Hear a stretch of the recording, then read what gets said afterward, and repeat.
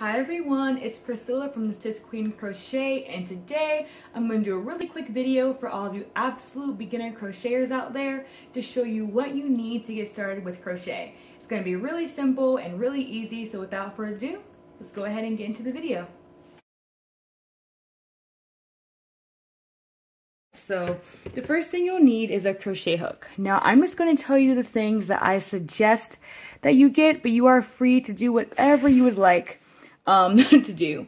So the first thing I would say is to get a 5.5 millimeter crochet hook. I use an aluminum hook metal because it's small, it's easy. I use Susan Bates hooks. There's also different kinds. There's boy.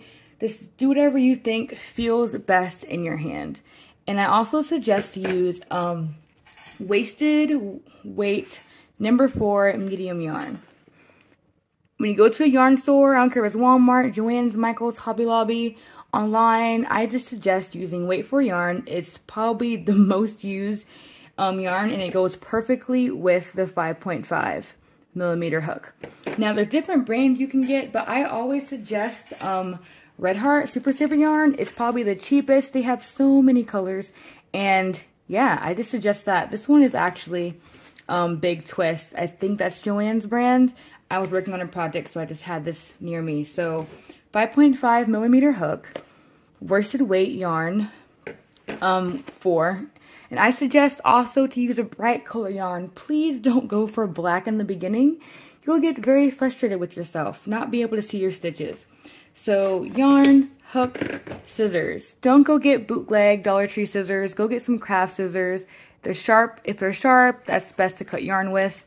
And I suggest just kind of only using it for your yarn. I mean, I use mine for whatever, but it helps to just keep, because if you use it for too many other things, it can make it dull. So some nice craft scissors. These are from Walmart, by the way. Not expensive. And a darning needle, so you can fasten in your ends after you finish a project, which I'll also go over in a future video. So a darning needle is like a sewing needle, but bigger. There's a bigger hole that yarn can fit through.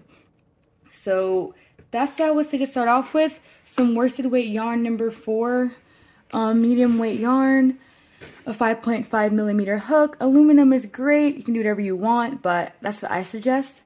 Some nice crafting scissors and a darning needle. So that's what you need to get started. And alright, feel free to watch the next few videos, which will show you how to crochet and everything you need to know. Make sure you follow and subscribe. See you in my next video, guys.